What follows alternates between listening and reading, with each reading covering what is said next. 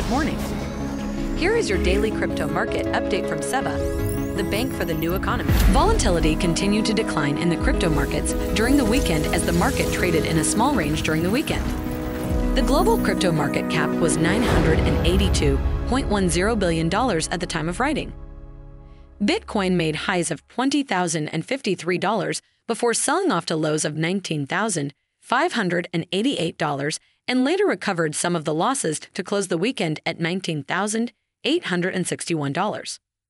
The cryptocurrency retested highs of the weekend during the early Asian hours and made highs of $20,060 and was trading at $19,883 at the time of writing. OPEC meeting will be in focus today, which may move the markets today. Immediate support on the downside for Bitcoin is at $19,300, while on the upside resistance is at $20,300. And that's our crypto market update for today.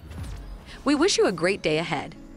For more information about SEBA Bank, visit seba.swiss. This document has been prepared by SEBA Bank AG, SEBA, in relation to its activities in Switzerland.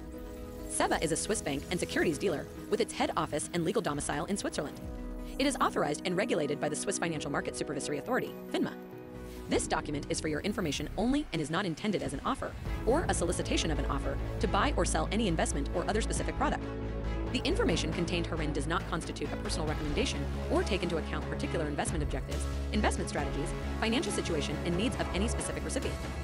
Certain products and services of SEBA are not accessible to residents and/or nationals of certain countries.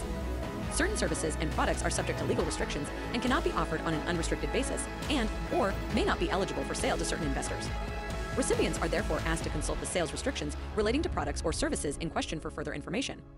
Furthermore, recipients may consult their legal or tax advisors should they require any clarifications.